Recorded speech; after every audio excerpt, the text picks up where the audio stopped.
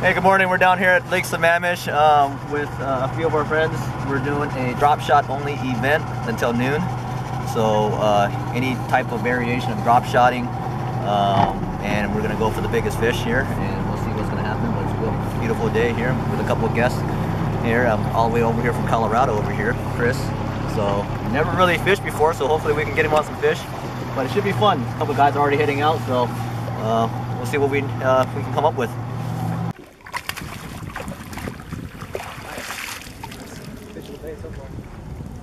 Is that your first smallmouth ever? Yep, ever. Oh, nice, first smallmouth. Look at that. You know, a drop shot event here. Put that on camera.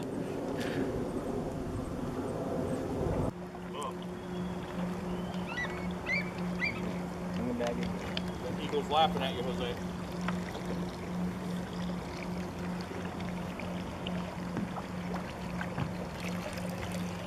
Lunchtime.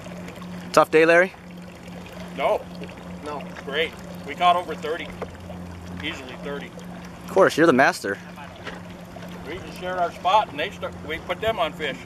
We TV fished. Set up his thing, and I said, hey, look, there's one. And I can't remember his name. Adam starts going, I got one.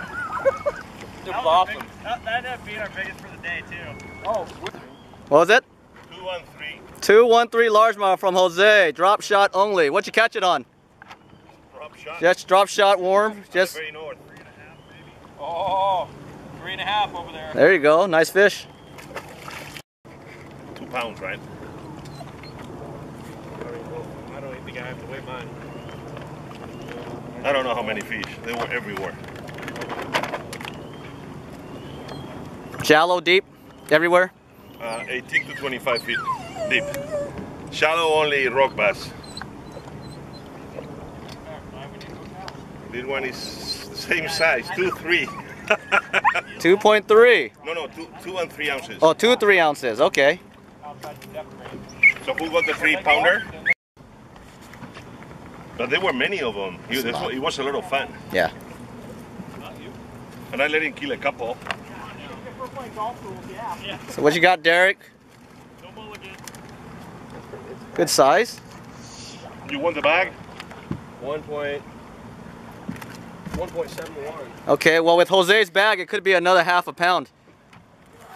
2.07.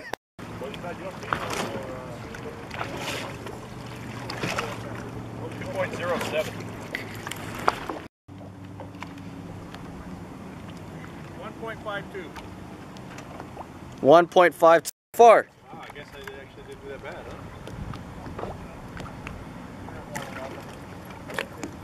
What was that? 111. 111?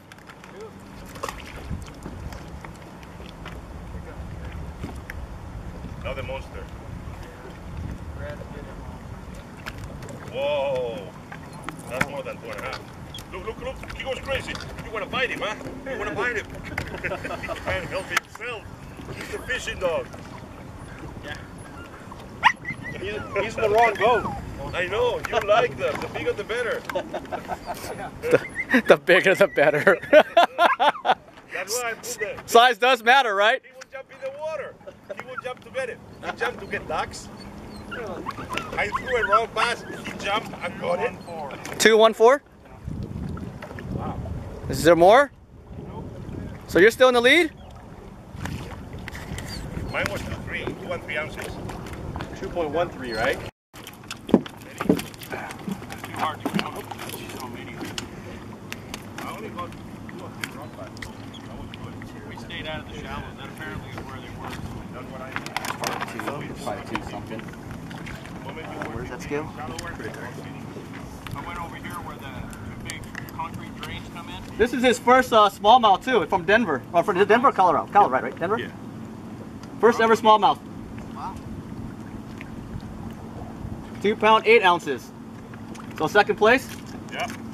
So first, second, and third? Cool.